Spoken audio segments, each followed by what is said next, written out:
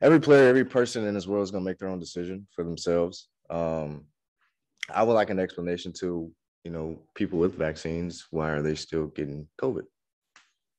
If that's something that we are supposed to highly be protected from. Like, it's funny that, it reduces your chances of going to the hospital.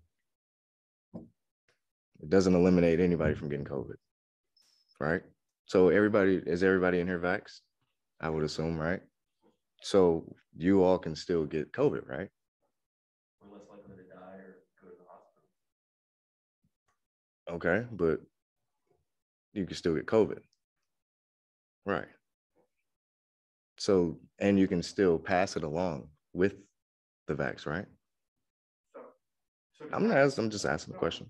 Oh, sure. And so, like, having COVID back around the Olympics, like, that basically you're saying, like, I don't want to put words in your mouth, but did having it change your opinion one way or another? Like, did it kind of re-emphasize, I don't need the vaccine because of that? No,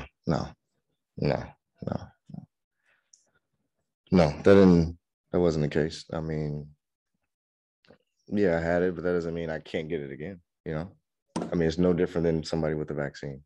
Like, I developed the antibodies for it, so my chances will be less likely now as well, right? But it's still a possibility I may get it. Just like there are players and coaches and staff who are vaxxed and missing camp right now because of it. So